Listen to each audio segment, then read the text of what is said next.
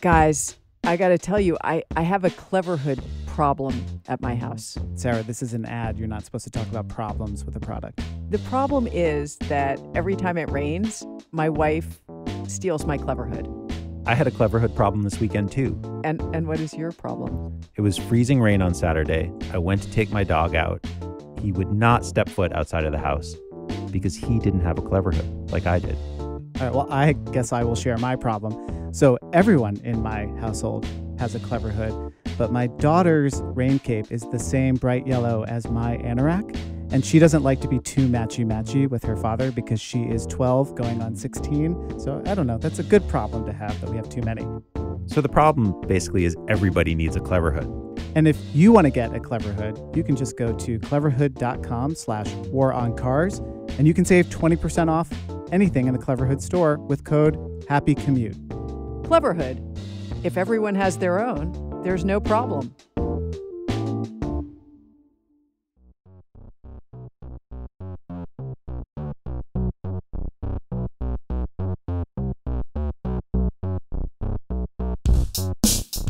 This is The War on Cars. I'm Doug Gordon, and I'm here with my co-hosts Aaron Napperstack and Sarah Goodyear. How's it going? Hey there. Okay, so this is a bit of a breather episode for us. We've had a lot lately, some big guests in the last few episodes. And Sarah, you just had your episode, The Pedestrian, which was outstanding. It was incredible to really hear that and see it get out there in the world. Thank you. And it was great. Allie Lemur really helped me out with that one. And I've been working on it for months, so I'm very relieved that it's done. Production-wise, it felt like we stepped it up to the next level with that one. It was really nice. Yeah, it was really, really great. Thank you. So on this episode, we're going to do a mailbag. We will take our listener calls, so to speak, and respond to them. But, you know, one of the things with this podcast is that news moves very quickly, and there's really more than we can cover. We would be doing an episode a day, probably, or two a day, with all the stuff that's happening out there. So we are going to share a few news items with each other. And like I said, take some calls.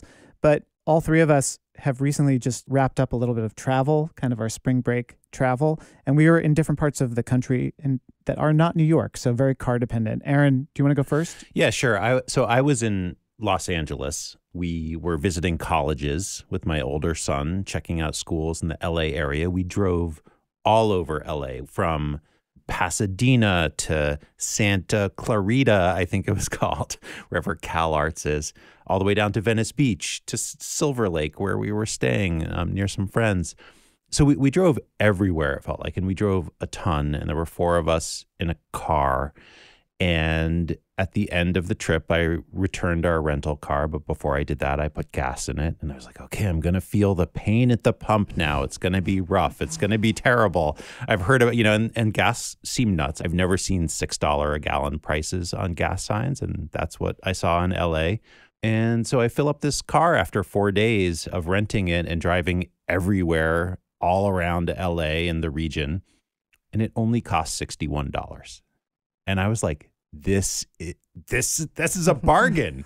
I just transported myself all around. And your family. And my family. Yeah. Hundreds of miles all over LA. We visited like 4 colleges. And it only cost $60. What are people complaining about here, folks? Yeah. In New York, like, what would that cost? That's like how many subway rides or Metro North rides? It's not that much travel, $60. I mean, for 4 people, if you're a tourist in New York for the weekend, you would probably spend more on the subway. That's like a half a day for a tourist. Yeah, basically. On taxis or whatever. Yep. Yeah. So I was really struck by that. Like, $6 a gallon does seem crazy, but it, for 4 people in a car, not so bad. Yeah, but I mean, it's not just the $61. Obviously, you had to pay the rental, or if it was your actual own car, you would be paying for the car. I know, but people don't even seem to complain about that. No, it's true. They don't talk about gas. That's the sunk cost. They don't even think about it. They don't even. It's just invisible. No. Anyways, it was striking. $6 a gallon is really something to see on those signboards. It is weirdly shocking. That number. I felt that number. But anyways, what about you guys? Where'd you guys go? So I was in Massachusetts helping my mom, who just had knee surgery. Mom, I hope you're doing great. Keep it up.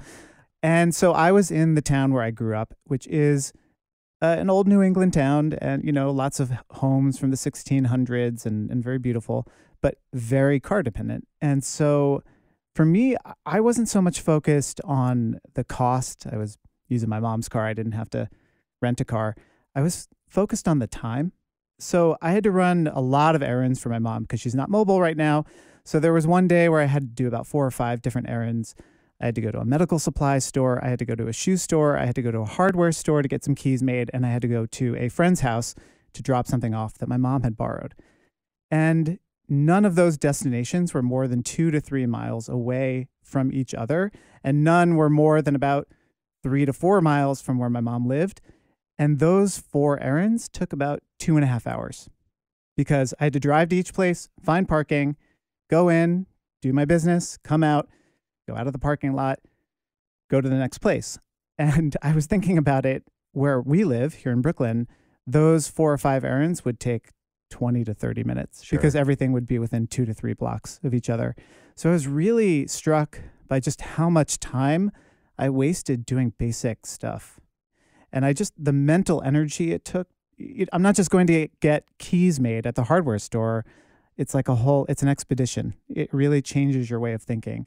And I get that if you live there, I used to live there, you don't think about it in the same way. It was more fresh for me, but it was a little mentally exhausting. Yeah, so I went to upstate New York. A lot of my family lives in the Cooperstown area, and my uncle has just moved into the village of Cooperstown, which is a very beautiful, walkable, quaint village, and he can't see well enough to drive anymore. So one of the reasons he's moved into town is that he wants to be in a place where he doesn't have to drive. And he is so ecstatically happy to be living in this village where he can walk to the store, he can walk to the pharmacy, he can walk to meet friends. He had been living in a more car-dependent place where he couldn't be independent that way. And it's like blowing his mind because he hasn't had that lifestyle. He used to live in Paris a long time ago, but he hasn't had that lifestyle for a long time. He couldn't stop talking about how happy he was. And Cooperstown is a village where everybody could be riding a bike around the village. There's a lot of stuff that happens, in the countryside. It's not really appropriate for biking in, long distances on these narrow roads. You wouldn't want to do that even on an e-bike, I don't think. But within the village, especially in the summertime when it gets really crowded with the Baseball Hall of Fame crowd and so forth, they should be doing everything by bike. It's a perfect e-bike thing where the longest distance is probably 3 miles that you would go within the village. I mean, it could be such a relief for everybody if they thought about it the way that he's thinking about it, that it's just a place to walk. So that was really great. Okay, so we promised we were going to share some news items that people have been asking us to talk about or that we have found interesting ourselves. Sarah, do you have a news item you'd like to share? The news item that caught my eye was about this woman in Harlem, Jennifer Tolliver, a 38-year-old woman who was walking with her 6-year-old son, and they were hit by a driver who jumped the curb, and she died of her injuries a few days after they were hit.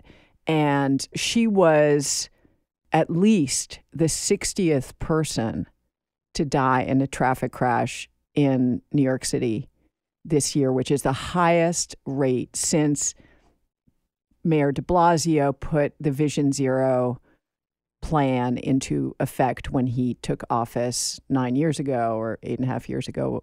And so we're going really backwards on that. And there's just, another driver jumped the curb in Crown Heights, hit 6 people, including children, grave injuries because there's no fatalities. Maybe you don't hear about it, but the level of bad driving and fast driving and big cars and recklessness that is going on in the streets of New York is just exactly what we're seeing all over the country. The rates of these vehicle crashes are going up all over the country, and nobody is really addressing this in any systemic way in this city or anywhere else. And meanwhile, people are, 38-year-old mom with her 6-year-old son.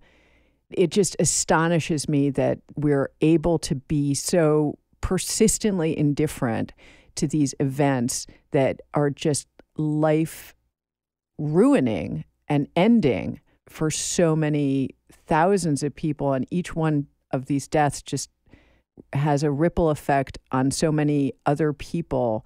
I can't get over how able we are to just act as if nothing is happening when this is happening all around us. And yeah, that's my not terribly uplifting news item. Yeah, that's kind of what blows my mind about these incidents too, is that we have ways of making it so that it would happen less, and we choose not to pursue that at all. All right. Well, I'm going to pivot us to a less depressing. Thank you very much. Yeah, I have a really great news item that is very funny. A lot of people shared it with us. I came across it in our Twitter feed. There is a subreddit called Place, and it functions according to the Washington Post. Great story in the Washington Post by Taylor Lawrence, as a sort of digital canvas. So the idea is that you as a user can place a single colored pixel every 5 minutes on this big canvas. Now, no one person can really affect much change by placing one pixel every 5 minutes. So other subreddits then come to Place, and they all band together to create little sections of this canvas with images, everything related from video games to political stuff to, country flags. There's like a Ukraine part of it. And the best part of it, and where this relates to the war on cars, and kids, please plug your ears for a moment if you're listening. There's a subreddit called Fuck Cars. And they created a large section of this digital canvas. They turned it into a parking lot with like big black, essentially pavement in the middle of this canvas with little cars around the edge.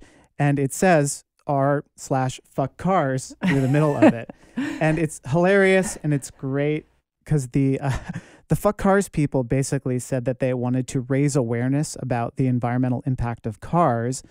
And Alexa Jacob, who is a senior at Cooper Union, she's part of the subreddit Fuck Cars, she said, "We chose to do this to show the reason for the subreddit existing. We wanted to show parking lots are a really big waste of space and cars are incredibly wasteful. Place is a way for different communities to show what they value." So this is great. The other really cool thing that I like about it is that there is obviously the potential for like hate groups and trolls and all this to take it over. But because lots of different groups can band together, it hasn't really had that much trolling. And when it does, people quickly come in as their subreddit groups and place their own pixels over the hate symbols and like make them funny. So it really shows in a digital space how important community is to changing things for the good. It's the rare positive online community internet story these days. I like that. That's nice. It makes you wonder, of course, like if we could do things like that in real space more than we already do. Yeah, instead of placing pixels, just come to a community board meeting. Yeah, exactly. Yeah, really. It's harder. It's much harder. It's much harder. Yeah, but it's still, I think, just like a delightful story. People doing good things online. When do you hear that? Seriously. So that's enough for the news. We're going to take a quick break, and then we will be back with listener voicemail.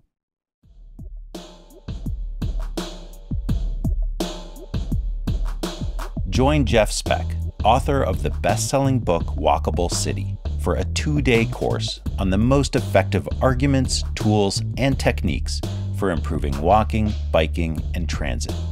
The course takes place June 13th and 14th, in person, on the campus of Harvard University in Cambridge, Massachusetts. You'll learn powerful strategies for building stronger, healthier, more equitable places by focusing on walkability. And you'll get hands-on experience working on a real-world planning project in the city of Somerville. Whether you're already an urban design professional, you aspire to become one, or you just want to learn more about how to make your own community more walkable, this course is meant for you. To sign up, search for Harvard Walkable City. Click the first result, and we'll include a link in our show notes as well. Again, that's the Walkable City with author Jeff Speck. June 13th and 14th at Harvard University, Graduate School of Design executive education. For our first listener voicemail, let's hear from Tom from Arkansas.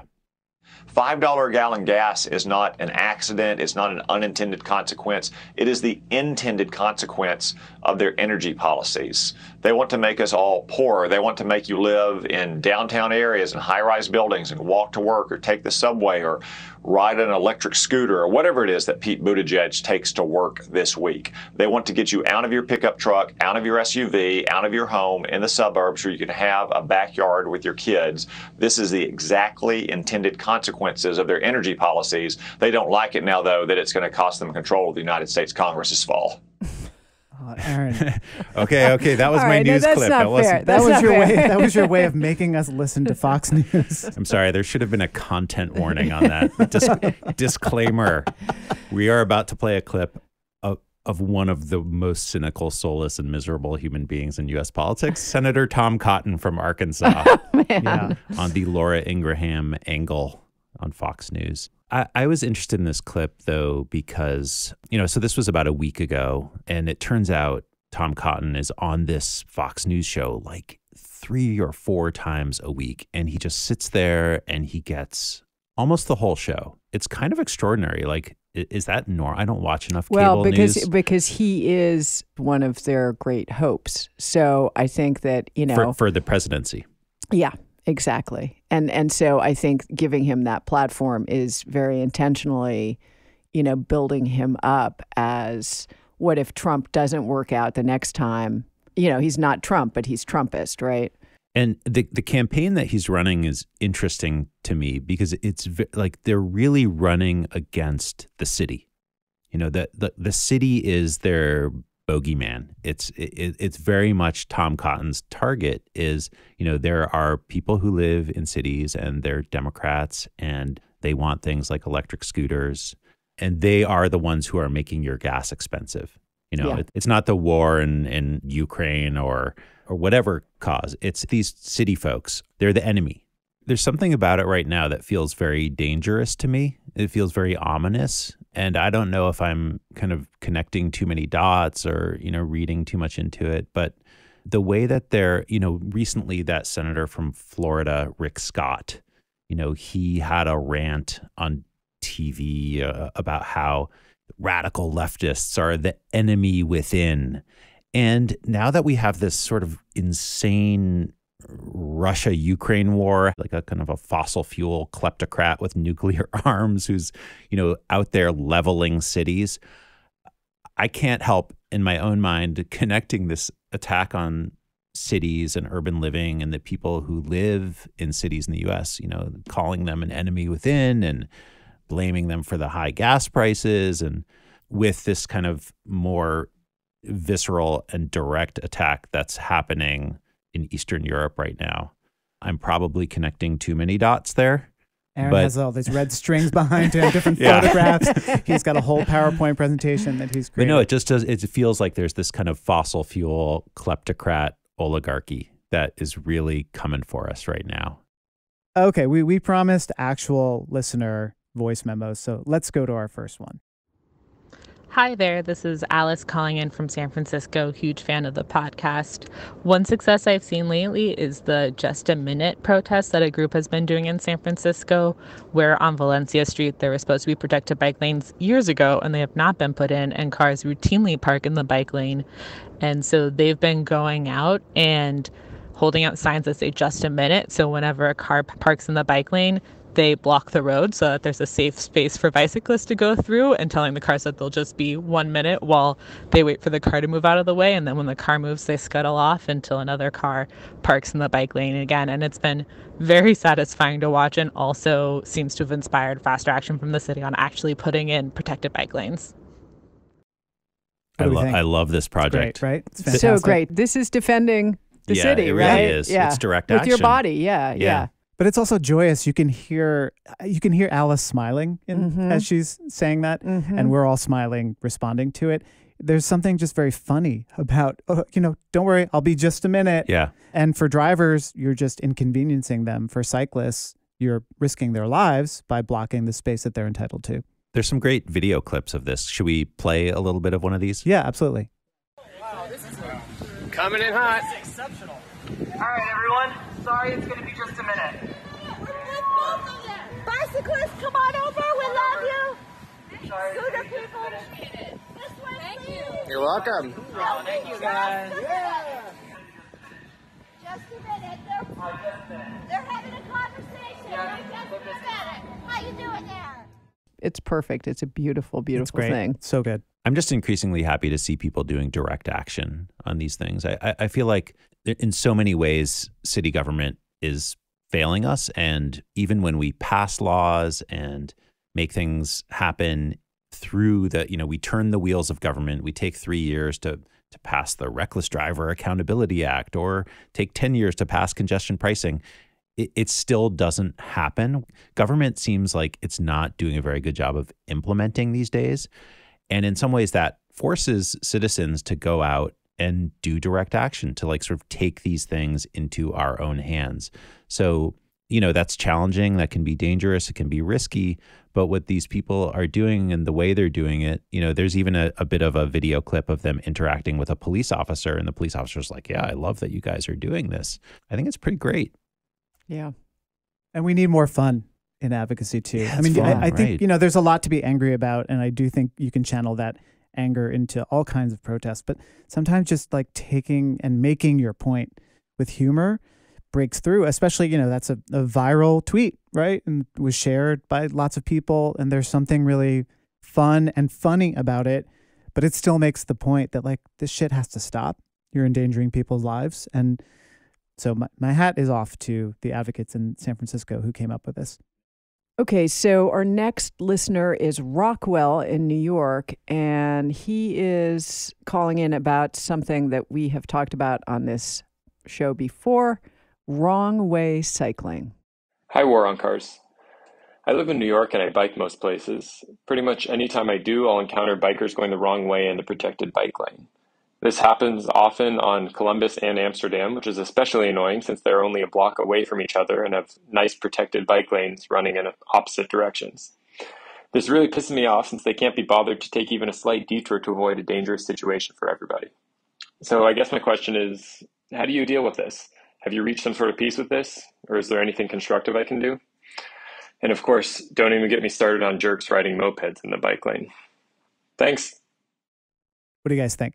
Well, I think that all those bike lanes should take up a full traffic lane and should be two-way. Totally. Because actually the distance between Columbus and Amsterdam avenues is not so short. And there's no reason that you shouldn't. I mean, all those streets used to be two-way to begin with. And in the 60s, they were converted to one-way avenues to make them more like highways. And they shouldn't be like that to begin with. And they're very wide. There's absolutely no reason that there couldn't be. I mean, I think in some places, these things are 3 or 4 lanes wide, right? There should be a two-way bike lane for conventional bikes and speed-limited electric bikes. And then there should be another lane that's for electric mopeds and other, small, lightweight vehicles that go faster. And then if there's room, there can be a car lane too. There should be a bus lane. Yeah, and a transit lane also. Yeah, exactly. Yes. I mean, I always think that one-way streets for cycling make about as much sense as one-way sidewalks, right? You wouldn't expect pedestrians to just go around the block if they want to go in the other direction. And on the continuum or spectrum that kind of starts with pedestrians on one side and cars and drivers on the other, cyclists are much closer to the pedestrian side. And so we need, like Sarah said, there should be two-way bike lanes. My philosophy with people going the wrong way down a one-way street is not to really get annoyed with them, but to focus more on the institutional solutions like it's the system, man. It's the system.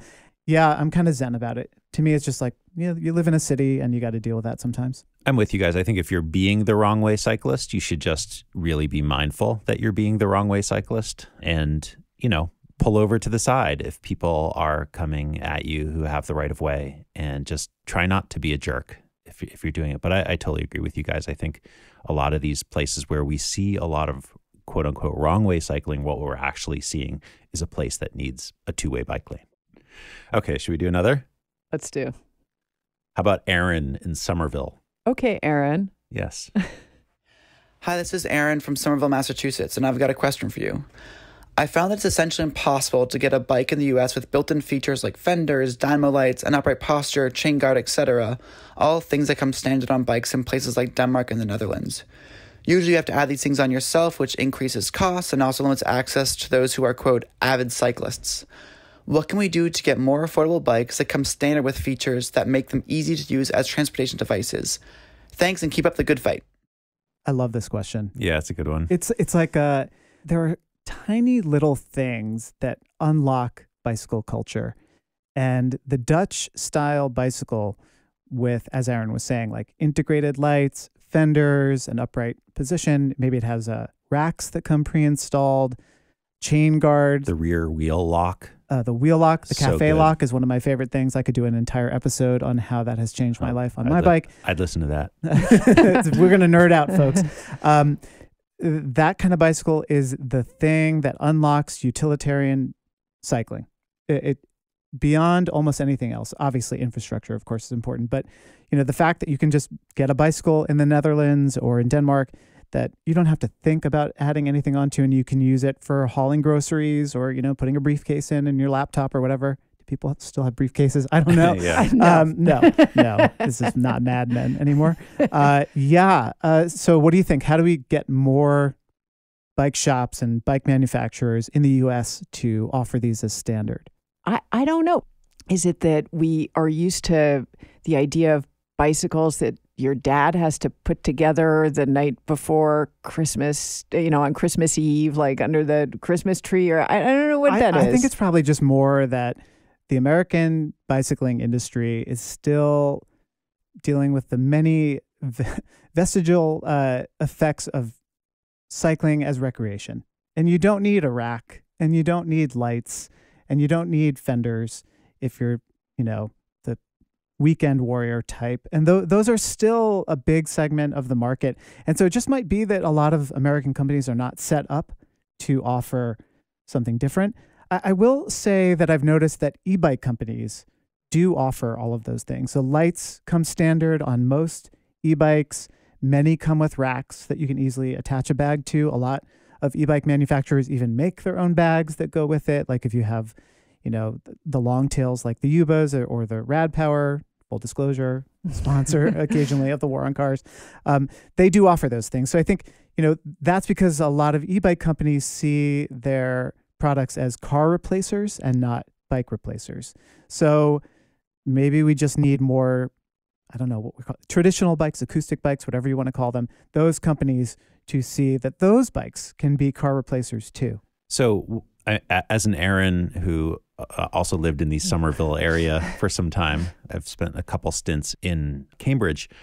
One of the best bike shops in the U.S. for this very kind of bicycle is actually in Somerville. There is a shop called Bicycle Bell, like Belle, at 368 Beacon Street. I want to make a plug for it because the woman who started this shop, Carice Redian, she's super cool, and she started a shop specifically because she saw a gap in the marketplace for these kinds of urban transportation, cargo, carrying your kids around bikes.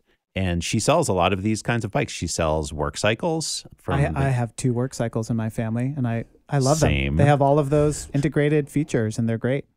And so Carice, go check out Carice at Bicycle Bell in Somerville. It's right there. And also, I want to know if you're the Aaron who was always taking my coffees at Diesel in Davis Square. Because I swear to God, there's a lot of Aarons in Somerville. And Too many Aarons. And they'd call Aaron, and I would go to, get my coffee, and another Aaron would always have taken it. So what's the deal? All right. Should we take another call? Yeah, let's hear from another part of the world. Our next caller is from Brussels, Belgium. It's Fraser. Hi there, Sarah, Aaron and Doug. This is Fraser coming in from Brussels in Belgium. So recently we had exceptionally high levels of air pollution, and as a result the regional government made public transport free for a couple of days. This was appreciated, but it got me thinking about free public transport as a whole. Some researchers have argued that free public transport is actually a regressive policy, benefiting wealthier people living near transit more than poorer people who may live in areas with sparse public transport, who simply need those options to exist rather than them to be free. So I want to ask, is free public transport just a red herring solution for progressive transport people? Thanks, and keep up the good work. This is another one we should really do an episode on because it's a super interesting question. It is and there's a lot happening in the world in terms of free transit, not just as emergency measures in response to bad air quality, but Boston, their mayor, Michelle Wu, made 3 bus lines free for a pilot program for 2 years. And that just got started very recently. And the results so far have been positive to mixed, I would say. So on the positive side, basically they eliminated fares on the 28 bus, and they found that ridership increased 23% compared with other bus lines. And then the sort of mixed thing about it is that 8% of the people who were surveyed said they would have walked or biked if the bus were not free, and 5% said they would have used a car. So, you're taking a little bit more from people who would have just walked or biked. You're not taking that much from people who would have driven. It did speed up boarding time because you no longer have people, having to swipe a card or search for change. And there was all-door boarding, so that was good. But the average trip time actually increased from 37 minutes to 41 minutes. So not a huge increase, but adds up over the course of many, many routes, many trips, many riders.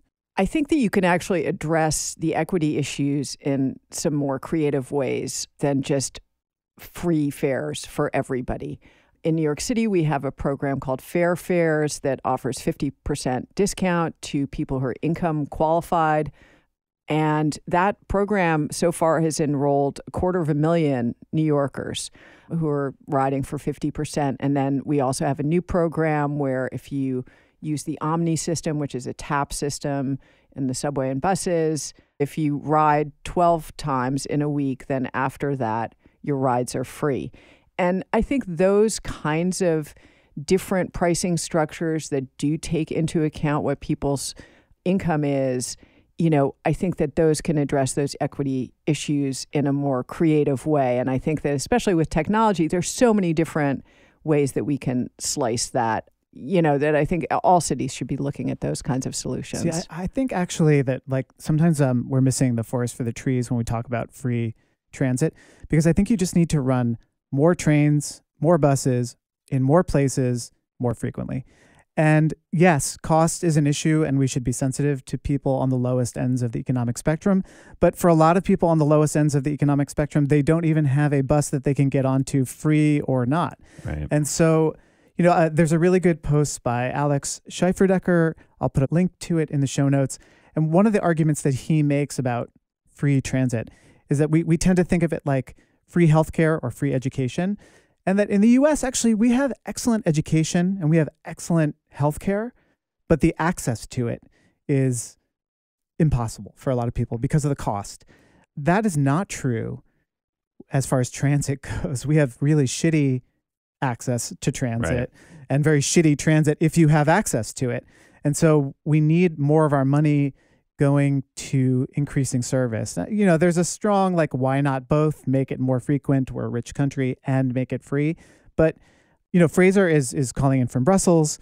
But I think I always look to international examples, and you actually don't see a lot of places that have outstanding transit offering it for free. That is true. You don't. I'm sort of more excited about the first part of Fraser's question, the part where they're responding to air quality by encouraging transit or restricting automobile use. And there are a lot of cities that are doing that, and not in North America. Yeah, right. In Asia and Europe, when you get to a bad air quality day, diesel cars are banned from Oslo, or cars are just restricted from certain parts of certain cities on those days. And, here in the US, we do the opposite of that. We actually just restrict.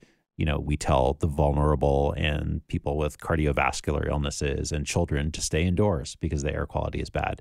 Or sometimes on the BQE or other roads in town, it'll say air quality alert day, use transit as you're sitting in traffic. Too late.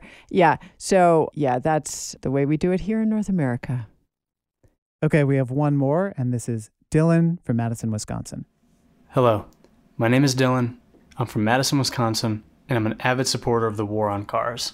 I wanted to write today to ask the host's opinions on how bike infrastructure as it is conceptualized today is or isn't adequately forward-looking when considering the mass adoption of personal electric vehicles like scooters, one-wheels, electric mopeds, and electric dirt bikes.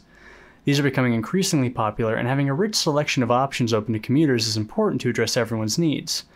My concern is that while I prefer someone on an electric dirt bike to an SUV, a bike that can reach speeds of 40 miles per hour doesn't belong in the same lane with scooters, bikes, and one-wheels. However, that e-bike user should feel safe on the road if we want to incentivize moving away from cars. How do we make space on our roads for everybody, besides cars? Thanks. Thank you, Dylan, for your support. And the answer is get rid of the cars. Yeah, there's plenty of space. It's just the cars are on really it. true. Exactly. Yes. I mean, I think about this all the time now, to see like certain bike lanes that, we've even worked on as advocates, like our favorite one on Prospect Park West. And, on the weekends, it's jam-packed now. But some of the users are commercial cyclists on e-bikes going really fast, mixing in with little kids. And I'm like, I don't begrudge those guys their space on the bike lane, but I wish they had their own lane over there where those parked cars are. Like, we need another lane now. Yeah, and there is another lane. It just has cars in it. So we just Right. need to get, Take it all. Take every. I really appreciated Dylan's question here because you could tell that he approached it with such sensitivity. Like a lot of times, these debates come with like, what are these guys doing in our bike lanes? I don't like these guys going so fast. And he's basically saying like, they're not in a car. They're just trying to get to where they're going. They deserve to be safe. And I wish we could take that attitude towards these discussions more. Like the guy on the e-bike, even if it can go 30 miles an hour when you really want it to be going 18, he's on our side, man. And we were talking about earlier, we should not be fighting each other. Let's point our gaze towards the lanes just to the left or right of that bike lane. Exactly. And I do think there is going to be a proliferation of small electric vehicles in the coming years. It's just going to explode. And they're going to range in size from scooters to golf carts, right? And we should be doing everything we can to encourage small, lightweight electric vehicles that are convenient. And maybe some of them can be weather protected for people for whom that is a priority. And yeah, we should just be creating a set of lanes that makes room for all of these vehicles. And yeah, the only way to do it is by taking lanes away from enormous 7,000-pound vehicles, even 7,000-pound electric vehicles. Okay, so that is it for this episode of The War on Cars. We want to thank everybody who sent in a voice memo. If we weren't able to include yours, hopefully we'll get to it on another episode. But thanks so much. We really appreciate all the questions and the comments and the good fodder for discussion.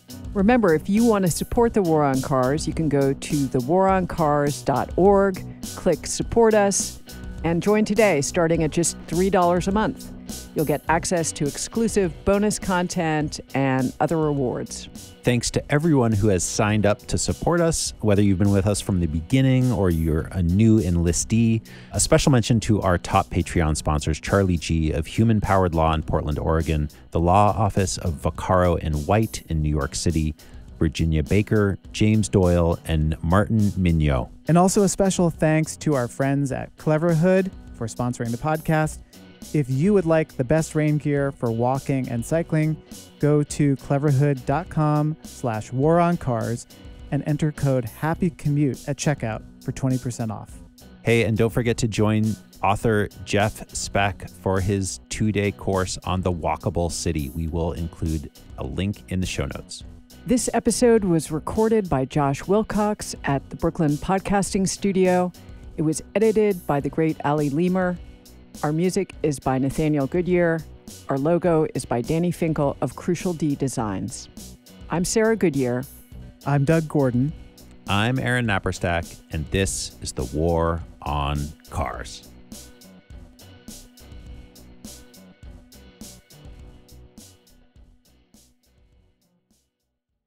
Have you ever wanted to be the center of attention? Have you wanted more people to look at you, to start conversations with you? There's no better way than to wear a War on Cars sweater or a t-shirt. Trust me, you'll make friends, you'll make enemies. Either way, it gets people talking.